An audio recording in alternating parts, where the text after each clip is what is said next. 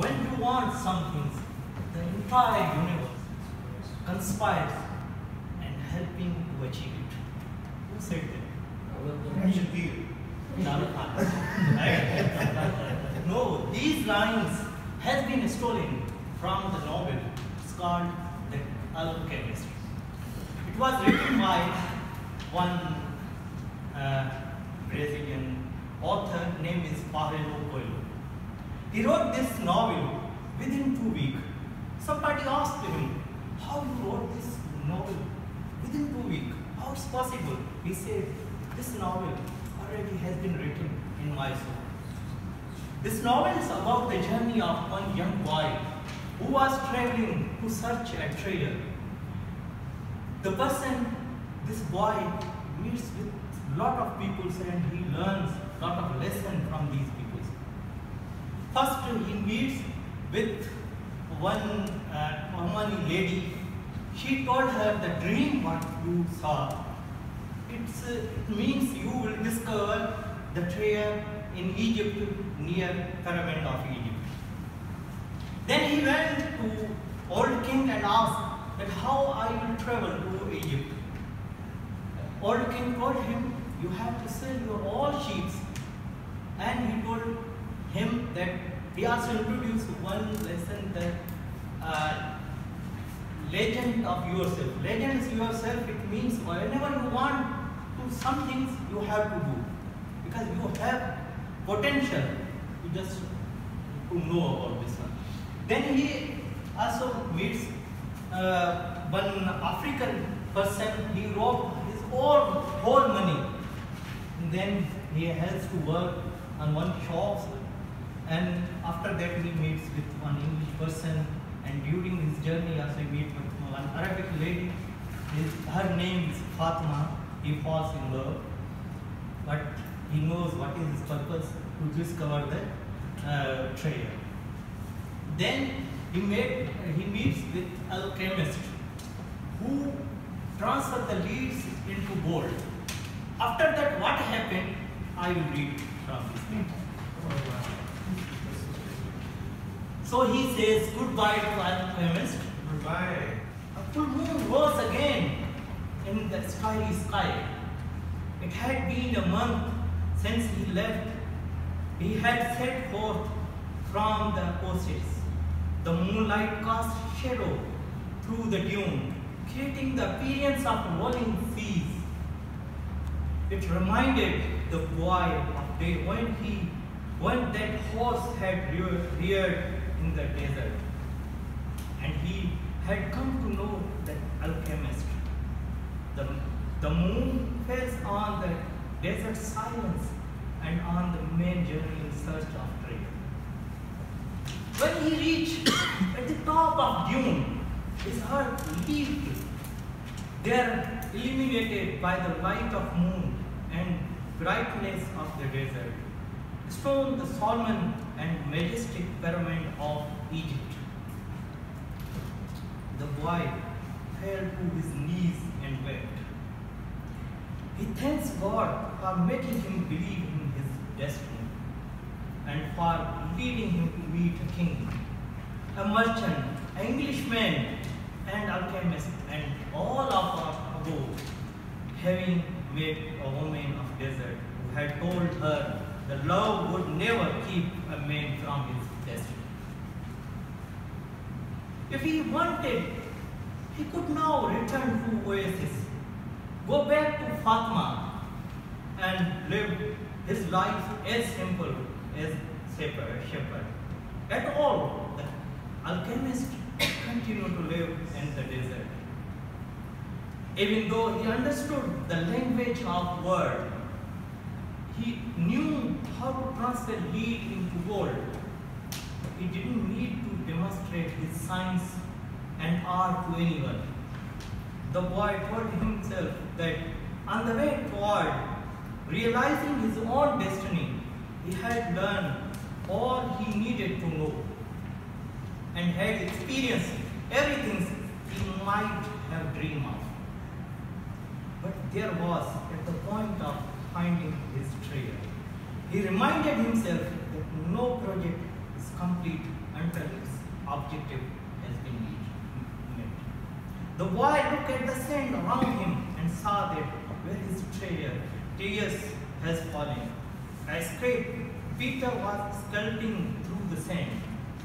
During his time in desert, he had learned that in Egypt the scrape Peter was symbol of God.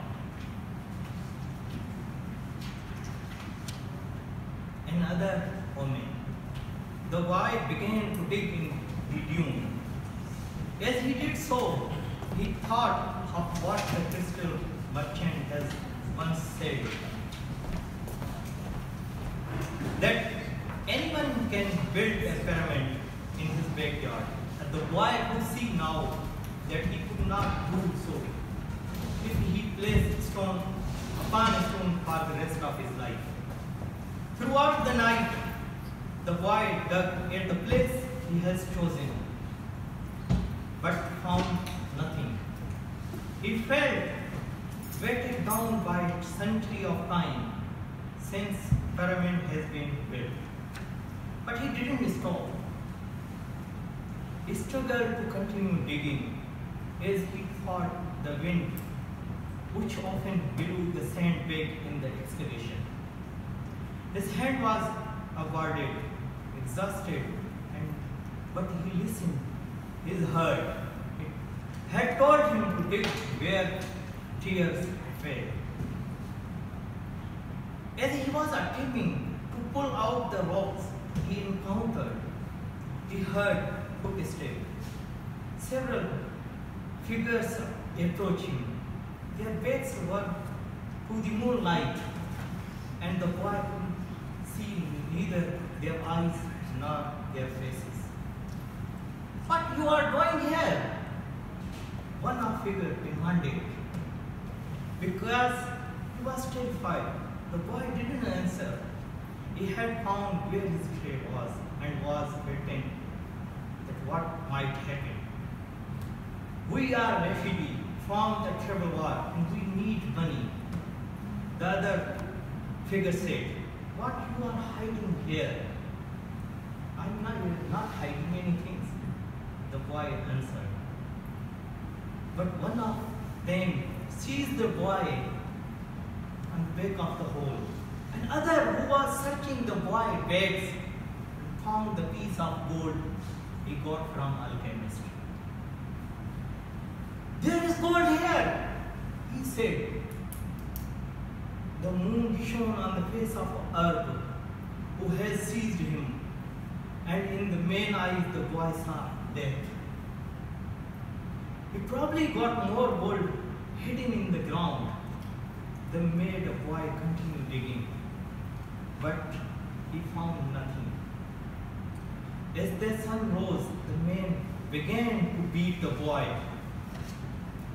He was bleeding, his cloth was torn, and he felt that death was near. What good is money to you if you are going to die? It is not often money can save someone's life. Alchemist says, finally, the boy screamed at the man, "I'm digging for treasure." Although his mouth was bleeding, he told his attackers that he had twice dreamed of treasure hidden near the pyramid of Egypt. The man who appeared to be leader of the group spoke to one of others, "Leave him. He doesn't have anything else. He must have stolen this gold from someone." The boy fell to the sand, nearly unconscious. The leader shook him and said, "We are leaving." But before he left, he came back to the boy and said, "You are not going to die. You will live. You will learn. The man should not be so stupid. 2 years ago, I saw a dream. Same dream. I dreamed that I should travel to Spain and look at a ruined church where a shepherd and their sheep slept. In my dream, there was a storm blowing out the ruin of scarcity, and I was told that that I have to dig the roots of these trees and I will found the hidden treasure. But I am not so stupid to cross entire desert just because of my dream. Then they disappeared.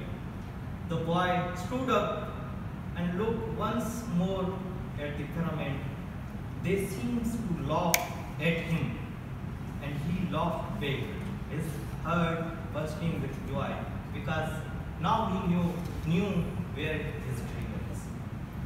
The lesson is, during his journey, whoever he met, he learned some things. He learned that never lose your hope, whatever the difficulties will come. Whenever you set your goal, don't distract your focus. Keep your focus, because he loved with one lady, but he knows what is my goal. He left this lady and searched his dream. The end of days, we all have dream, but we don't know how to achieve. As alchemist said to this boy, always you follow the things which your heart and soul tells you. Because whenever you want some things, the entire universe is helping you to achieve it. Good evening, all of you. Good evening. I heard from my target speaker today, they say, if you want to achieve something, all entire universe try to, full energy. वो उर्दू में कहते हैं ना कि जब तुम किसी चीज को चाहते हो ना, सारी कायनात आपके पीछे लग जाती है आपको उस टारगेट को पीछे कराने के लिए। तो हम सबसे पहले बताएंगे कि हमारे टारगेट स्पीकर ने कितनी अच्छी चीजें क्या-क्या जो हमें पसंद है और क्या इम्प्रूवमेंट कर सकते हैं। कुछ लोगों को someone not I will explain English. I'm sorry, actually this is bilingual club, so I try to just add some flavor here. So I like the energy which he put it. He bring full of energy, what's it called, this cheer and put. I like the smile, always smile, and today the role is in this speech, advanced speech role. It was interpreter, means what the author feeling, what the author want to say. Is his role. It was here just convey the message, what the author thoughts, emotions, what the author attitude, what the author intention, style, moods. He convey message to audience, and beautifully he conveyed. I noticed what the vocal variety he used. The sun is rising, and I notice here I write it some points here. We have dreams. So the vocal variety it's come, that is very impressive. The opening, he given introduction of about the speaker, what he quote. Within 2 weeks he write the book. What is the purpose? Why he write within the short period? He explained very well. If you explain after that, he interpret whatever the author is writing one by one.